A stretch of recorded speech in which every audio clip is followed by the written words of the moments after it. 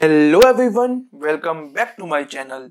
I am Gyaani and in this series of videos I am solving Hackerrank Python challenges. So our today's challenge is default dictionary. Here default dictionary is a container in the collections class of Python. Okay, it is similar as a dictionary, but when we want to access a key that isn't present in the dictionary, then the regular dictionary will create an error, key error. Okay, but the default dictionary will give us the default value what we have set to that. Okay, so here our task is this: we will be given a two integers n and m. Okay, now there are n words which repeat in the word group A, and there are m words which belong to word group B. Okay, so for each words m, we have to check that it has the present in group A. Okay, so and we have to print the indices of each occurrence of m in group A, and if it doesn't appear, we have to print -1. See, for example, here we have two integers, n is 5 and m is 2.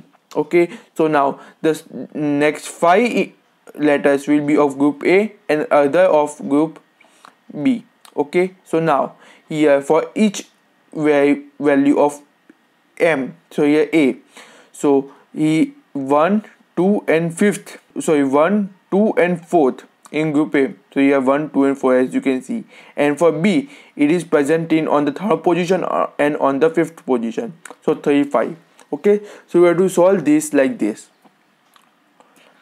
Now first we are going to import our modules, so from collections import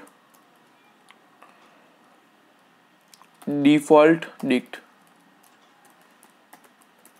Now let's make a DefaultDict.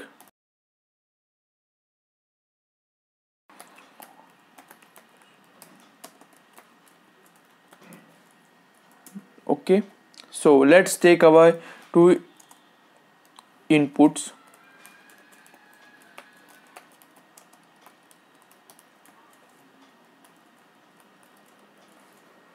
Now we are going to iterate through for loop to take an input in the dictionary we have created.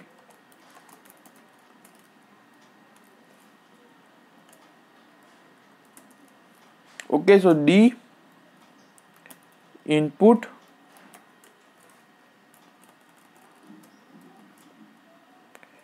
dot append I plus 1, because the first I is going to be 0, so I plus 1. Okay, now we have to check, we have to print the indices of the mth group repeating in A. Okay, so for I in range m, we have to print, we are just going to use dot join method, and in that map string comma d of input, we are also going to take an input of m, so d of input, or if we don't find a value, so we are going to just print -1. Okay, so let's run our code and see what we get.